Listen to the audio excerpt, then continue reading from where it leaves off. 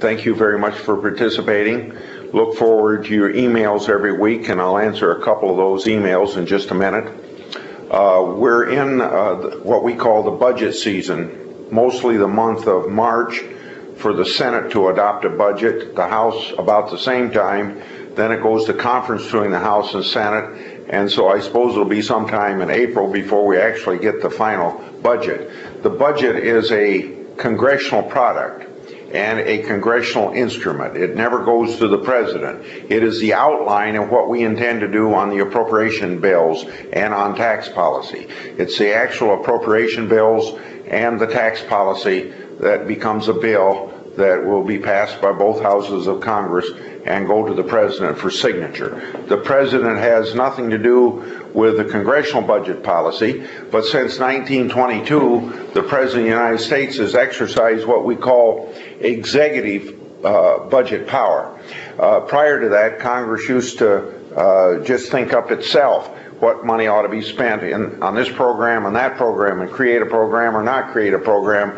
And when the president signed all those budget or all those appropriation bills, that tended to be the budget for the federal government. But in 1922-23, the Office of Management and Budget was set up, and the president was given the power to propose his expenditures to the Congress of the United States. So last week, President Obama did what other presidents have done since 1922, present a budget. Now this is a relatively small document with the philosophy behind his budget. Pretty soon we will get maybe a document that thick or maybe that thick with all the figures in it for the various programs that the president is going to say X number of dollars should be spent on this program, X number of dollars on this program, and X number of dollars on that program.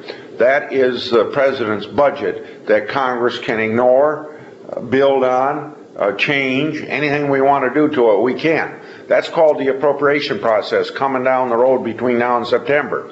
What we do with the budget process in the Congress of the United States during March, adopting our own budget, it is the outer limits of what Congress can spend on all the various appropriation bills. Without that budget policy, which has only been in place since 1977, you have a situation where before that, it was kind of like the budget before we had a presidential involvement in proposing spending. Each appropriations committee would appropriate X number of dollars. You add them up at the end of the year, and that was what we spent. There wasn't much discipline to it. With a congressional budget document, it brings a certain amount of discipline to the process, because if anybody wants to go over that amount, it's subject to a budget point of order, and it takes an extraordinary 60% vote to move ahead spending more. And so it's brought considerable discipline to the Congress, but I know as taxpayers, when you see the Congress deficit spending so much as we do, then you wonder whether there's much discipline. Well, there's more discipline than before. There still isn't enough budget discipline. What we're working on this year, what we're working on this week on the floor of the Senate, is the appropriation bills for the rest of the year. By October 1st, we're supposed to have all of the appropriation bills passed. We only got passed for Veterans Affairs, for Defense, and for Homeland Security. The other 8 items were put together in a continuing resolution and for a short period of time extended spending that we did last year to March of this year. So we have to finish out the 7 months of this year. That's what we call the Omnibus Appropriation Bill. And how it differs from what decisions we made in last October? Well, you know what Secretary or Speaker Pelosi said. We won the election, we write the bills. And so they've decided to jack up by 8% the level of expenditure that we had for the first 5 months of the year. I think it's too much. Maybe in some areas I'd say it's about right. In other areas, maybe way too much. In some areas, maybe I'd even spend a little bit more, but you don't have that choice a whole lot except by amendments you offer. So the bottom line of it is usually voted up or down. And right now I'm inclined to vote down. Next week I'll have a chance to tell you exactly how I voted.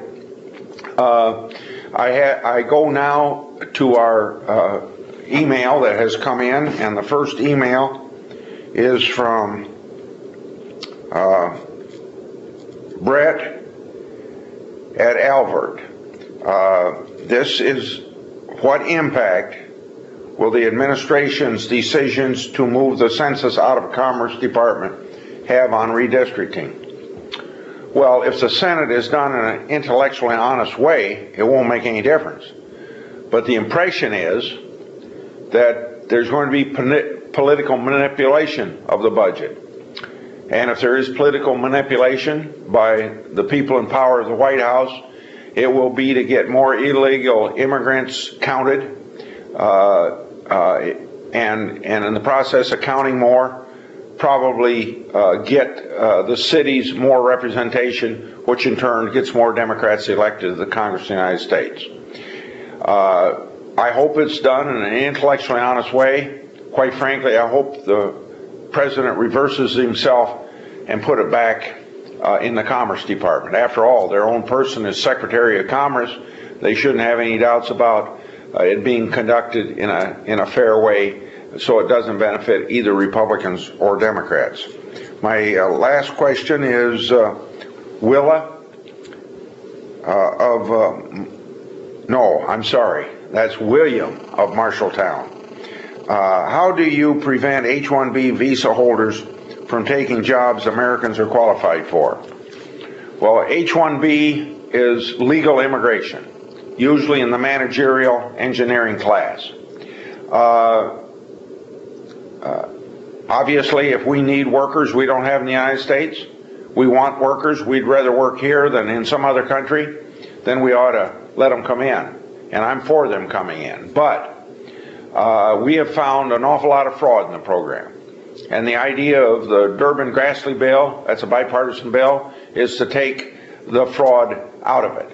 And one other thing as well, and probably more important, and that is that before an H-1B worker can come in and do a job here in the United States, that the company hiring them makes a good faith effort to prove if necessary, but a good faith effort short of proving, if they aren't investigated, that they've made an effort to find American workers that can do that.